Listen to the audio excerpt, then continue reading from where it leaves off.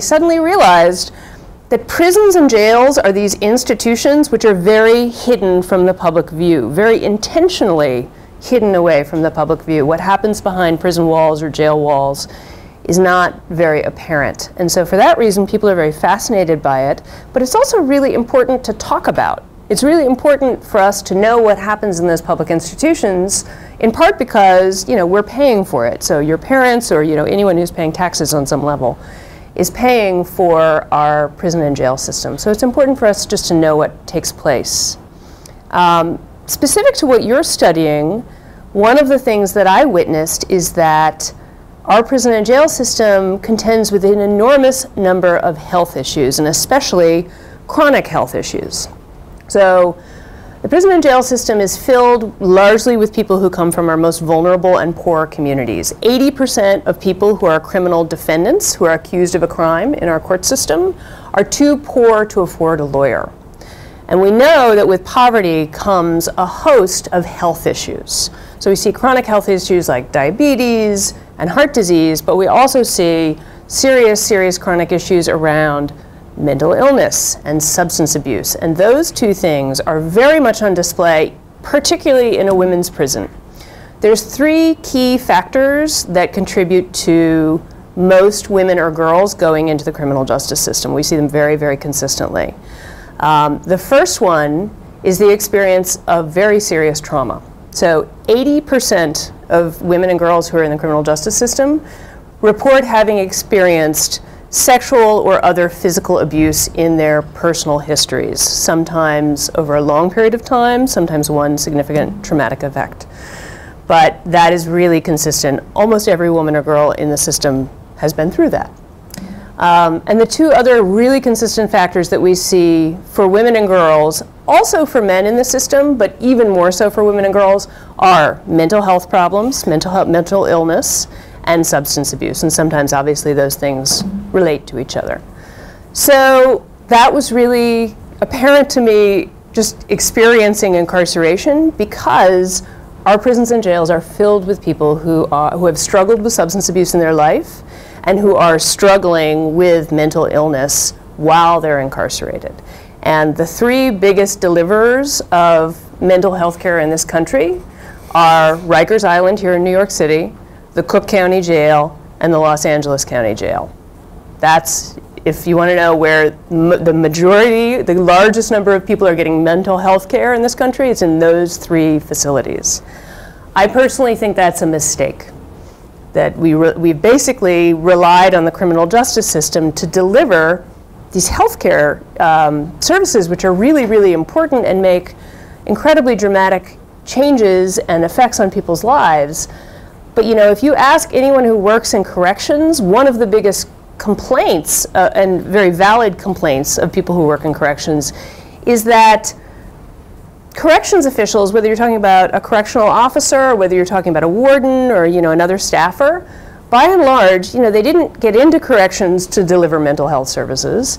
And often it's not, I mean, more and more it is part of their training just by necessity, but it's really not intended to be part of the core job responsibility for people who work in prisons and jails. It's a real serious problem.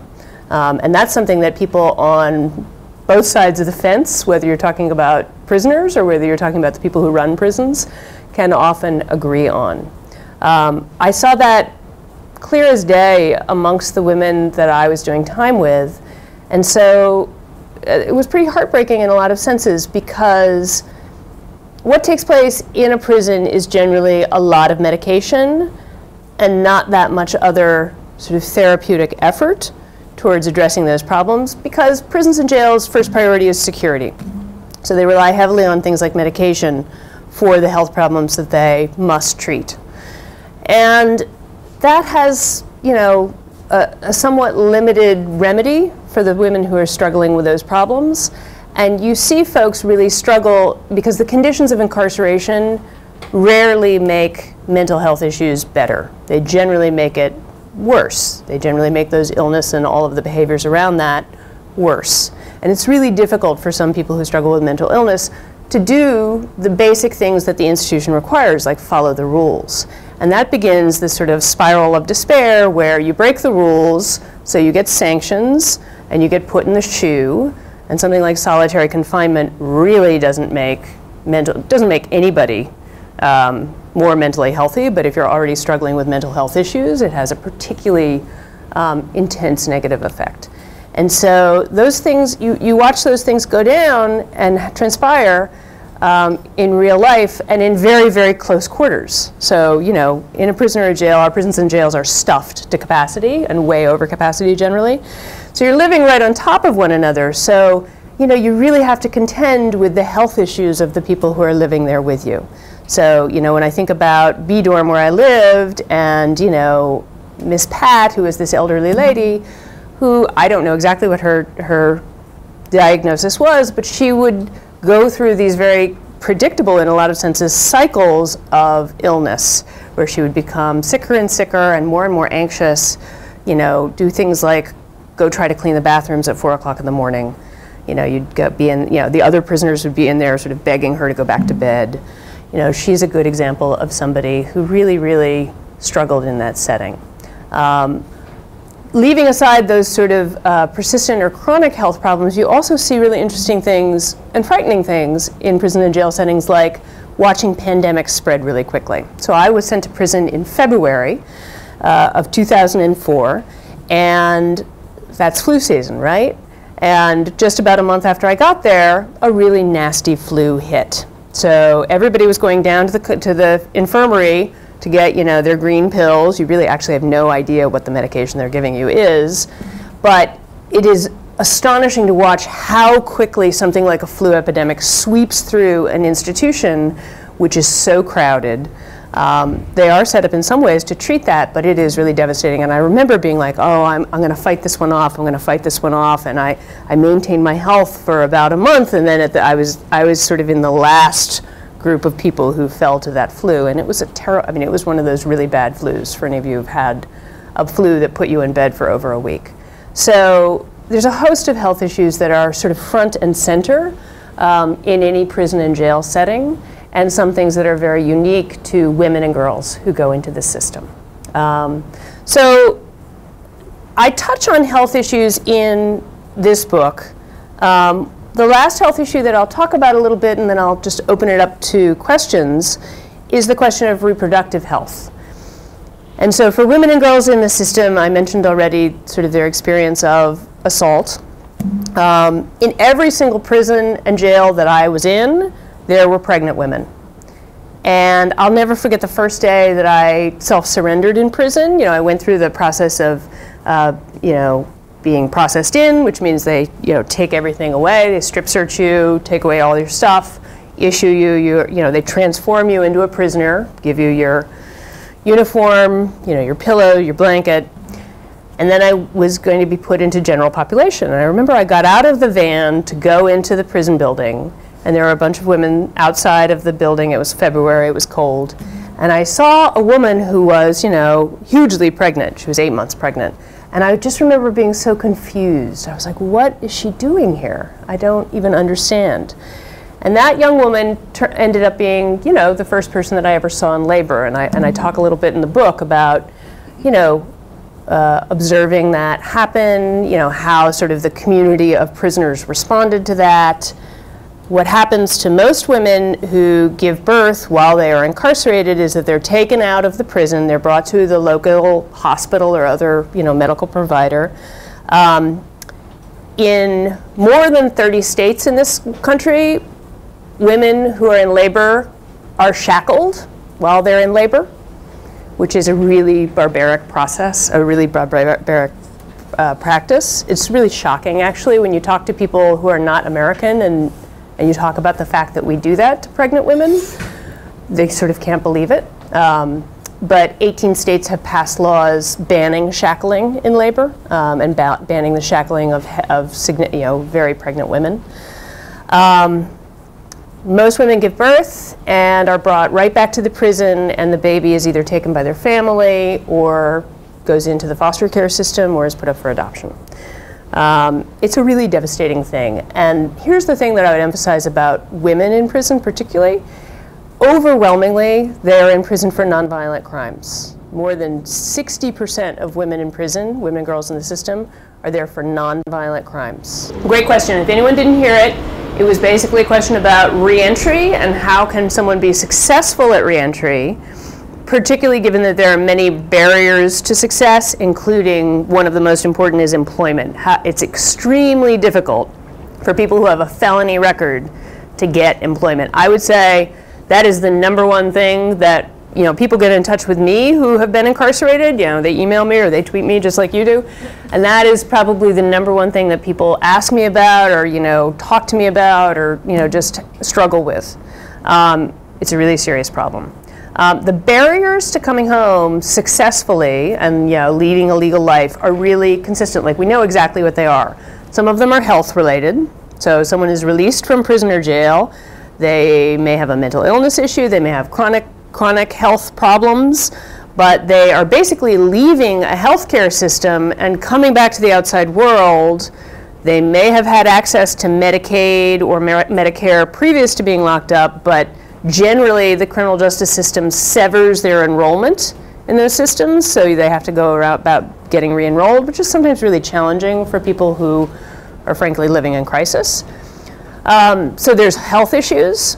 There's housing issues. For women especially, housing issues are really problematic for all folks coming home from prison and jail, but especially for women because the majority of women in the criminal justice system are mothers, and the majority of the women who are mothers are the mothers of minor children. So in other words, children under the age of 18.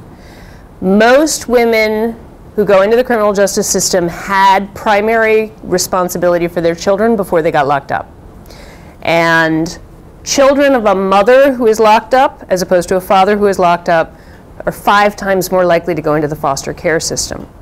What that all means is that for women who come home from prison, they are particularly focused on regaining their parental rights, often, not always, but often. And so housing plays a really, really big role in that because, you all live here in New York or, somewhere in New York. You know how expensive it is to live in New York City. So if you're trying to regain custody of your children, you need to have an apartment that is large enough to satisfy Children's and Family Services. So let's say you have 3 children, you need to have a 4-bedroom apartment. Not cheap in New York. So those issues of housing, totally separate from those issues of, women and motherhood, housing in many communities where folks might be returning is expensive. Let's say you lived in public housing before you were sent to prison. You cannot live in prison in a public housing if you have a felony record. Nor can you stay with a family member in public housing if you have a felony record. So a lot of barriers in housing. So that's health, housing. I always talk about sort of family and, friends, the personal networks that you have, because I think that is the number one predictor of success or failure when someone is coming home. What kind of network are they coming home to?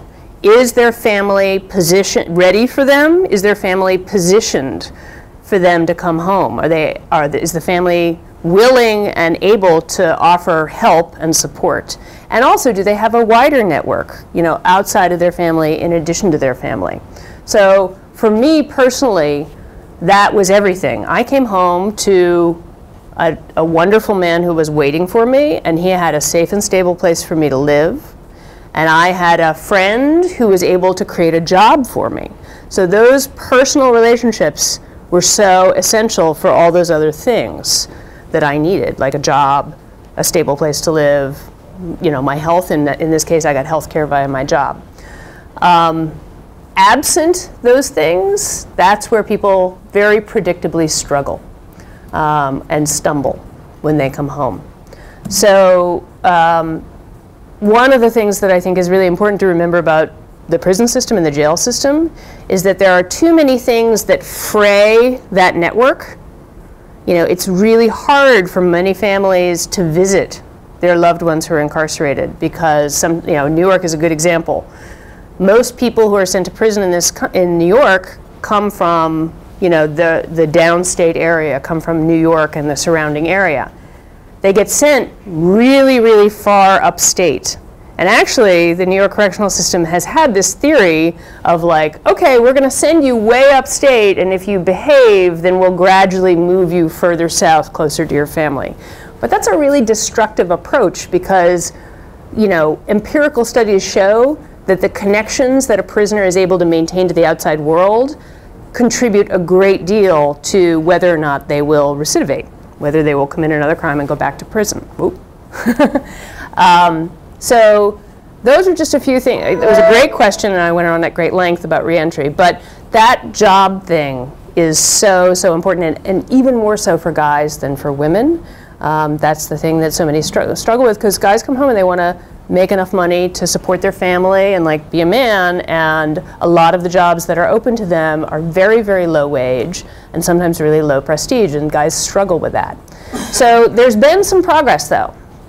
Target is the first really, really big corporation in this country to do something which is called banning the box.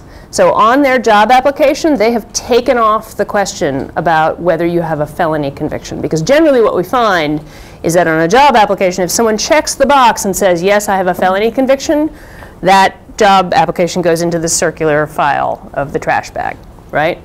So that is a hopeful thing. That is progress, because I return to the point that when we build up our criminal justice system so it is so huge, when we start incarcerating so many people, you suddenly have millions and millions of people in this country who have felony records.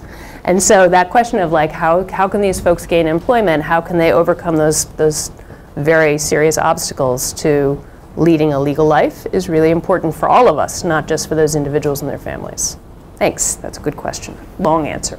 I'll describe, not to go, I know this is not a pre-law class, but I'll describe something simply which has been really, really relevant to drug sentencing. So a really big part of the reason that we have grown from 500,000 people in prison in 1980 to 2.3 million people in prison today is our drug laws. That was a really, really big policy change. We started sending people to prison that we would not have sent to prison previously, and we started sending them to prison for really long periods of time. So 10 ounces of crack cocaine, this is a 12-ounce bottle, so like less than this, still gets you, there's been some reforms around crack cocaine sentencing, still gets you a 10-year minimum sentence in this country, which is a lot of time considering that I know people who have committed, you know, you can read all kinds of stories of people committing very violent felonies and getting less time than that, right? So that's a really big change. One of the ways that the government approaches prosecuting drug offenses is something called criminal conspiracy. So in my case, for example, there's 13 people on my indictment. At the top of my indictment is a drug kingpin who's overseas, and at the bottom of my indictment is me. Everyone on that indictment will get sentenced based on the same drug weight, which is what determines the length of your sentence. So that's very daunting for someone like myself who had minimal involvement for a really short time, because I have no valuable information to give up to the government, right? I don't have any big revelations that are going to help them catch more crooks.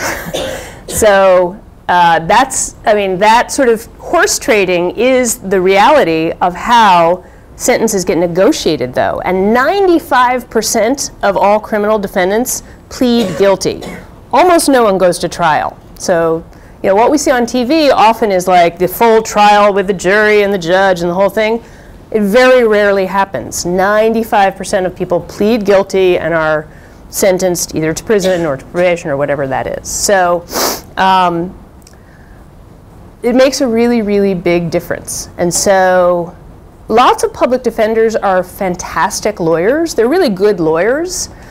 But the average public defender in this country carries a felony caseload of a minimum of 400 cases, which is far above what's recommended. So what does that translate into? 400 cases a year. Let's hope they get 2 weeks of vacation. How much time are they spending on those cases? Not very much, right? So I was able to pay my lawyer. I was able to hire, you know, a really good lawyer, a private lawyer, you know, and I was also able to call my friend who is like clerking at a federal judge and say, I need help finding a lawyer. So just that, I mean, what if any of you were accused of a crime? You would want a lawyer right away, right? How would you go about hiring one? Yeah, for most of it, it's a total head scratcher. So, and my lawyers were able to spend a lot of time on my case because I had the ability to pay. So all those kinds of privileges, those socioeconomic privileges, are really, really important. And I hope it's easy to see that that delivers a really different quality of justice to one woman versus another woman. And literally, the day I started serving my sentence, you know, I go into prison, I'm scared, I'm not feeling too good about this. And after just a few hours in Gen Pop, you know, the one sort of acceptable icebreaker is, how much time do you have? And so I have my 15-month sentence, which will equal 13 months with good time off for good behavior. And I'm talking to other women, and they're doing 7 years, and they're doing 10 years, right? They're doing much longer sentences than me. And over time, as I got to know these women really well, because you're living, you know, cheek to cheek in, you know, these crowded prison cells, I was pretty convinced that there could not possibly be a big difference between my crime and their crime in terms of seriousness. Like, you know, these women were not murderers. These women were not bank robbers, even. They were low-level drug offenders like me. So you have to draw the conclusion that my 1-year sentence versus their 7-year sentence had a lot to do with socioeconomic status and, in some cases, racial privilege, you know, as they go through the criminal justice system. And that's something to think about really seriously, because the one place that we expect that everyone will be equal is in a court of law, but that's not really what we see happen. You know, I don't actually know about adoption. Regaining those parental rights is a very, very important thing for a lot of women. And so it varies state by state how quickly your parental rights are terminated. In New York, they used to be terminated very quickly. We actually passed a reform a year or two ago which made some improvements on that. In other words, it gave the mom more time and more ability to maintain her parental rights. So I can't answer the question about adoption, but the question about sort of maintaining custody and parental rights with your children is generally that most women who do more than a couple years are going to see those parental rights terminated or curtailed, and that they will have to go into the family court system in order to get those rights back. It is possible, but it's not easy, and again, we're often talking about folks who have, you know, many other concerns in terms of making a living and getting food in their mouth and so on and so forth, and shelter over their head, and sometimes also not that much education. The majority of people in prison have not completed their high school diploma. And so dealing with a court system is intimidating, believe me. I don't know if any of you have had any experience with any of the court systems, family court, civil court, etc. It's very intimidating, even if you have a college degree and are well educated. And so dealing with a court system is a real challenge, even if it's not the criminal court system. So folks often ask, were you writing the book while you were in prison? The answer is no. So I didn't decide to write the book until after I came home from prison. The experience of incarceration is very indelible. So the memories are very vivid. And I have a good memory, but no one could write as much detail as is in here. I kept a journal very occasionally, but actually if you go back and read through it, you're like, wow, she's really upset. I realized that I only wrote in the journal when I was really upset about something. It was not sort of a daily, like, this is what I did, or today was not such a bad day. When I decided to write the book in earnest, here is what I wrote constantly: letters. I was so lucky, back to that sort of that network of people who are on the outside who are pulling for you, which means so much to every prisoner, to know that there's even one person on the outside who has a stake in their success makes a huge difference. And so I had folks who were writing me letters, and believe me, if someone writes you a letter in prison or jail, you will write them back. And so I had all these letters that I had written to my friends. And so when I decided to write the book in earnest, most of my friends had saved those letters that I had written to them. And they photocopied them and they sent them back to me. And I put them, I have this one binder, which is sort of, I think of it as my primary source binder. That has all of the primary source documents that I used to write the book, whether it's the handbook from the prison or some of the paperwork, but also these letters. And so I put them in a chronological order, and I was really amazed as I read through them how much, I mean, what I was trying to do in those letters was to convey to my people on the outside what the world that I was living in was like, which of course is exactly what I was trying to do in the book. So those letters were the single most invaluable thing when it came to writing the book. And in some cases, you know, there's stuff verbatim from the letters that ended up in the book. And the other thing that those letters did is provide, you know, a lot of detail, and also that chronology was really important to me. I was very concerned as I was writing this book that it be sort of unimpeachable. You know, I felt nervous. I think any memoirist probably feels nervous that, you know, someone will be like, oh, that's not true, you made that up, or you're lying. Given the subject matter and the nature of the book, I was particularly nervous about that. So I remember when I wrote my first draft, I wrote it literally in, you know, month by month. I mean, and I got a note back from my editor to that first draft which said, I think here you're trying to depict the tedium of prison and you're doing a pretty good job. So it took some revisions to get to the final draft. But yeah, those things were really important to me. The dialogue, you know, there is a fair amount of dialogue, you know, conversation that is depicted. That is from memory. So, you know, it's not that I didn't have a tape recorder there. But, you know, the placement of time, like the events in time, you know, I totally stand by all of that in this book. Yes, yes. Not with all of them, because obviously I lived with literally hundreds and hundreds of women while I was incarcerated. But there are a number of women, so Rosemary, Pop, Little Janet, Jay, Yoga Janet, you know, all those women are still in my life, and I really treasure those friendships. People sometimes ask me if there's anything I miss about prison, and I'm like, no. But you know, the only thing I miss is people, you know, and those friendships were what sustained me and helped me survive the experience of incarceration, and I think that's true for anyone who goes through it. And you know, it's this struggle. There's this very common saying in every prison of, you walk in alone and you walk out alone. Like, there's this whole ethos of, like, you have to be really tough. And you know what? You do have to be tough. Like, prisons are not nice places. And, you know, you have to be careful about, like, who you trust, who you don't, whether you're talking about staff or whether you're talking about other prisoners. But those friendships they are what gets you through. And so I am just incredibly grateful that I have those women in my life. Just almost everyone that I know from prison has come home. A couple of people have gone back, which is tragic and heartbreaking. Certainly all those people that I just mentioned have read the book.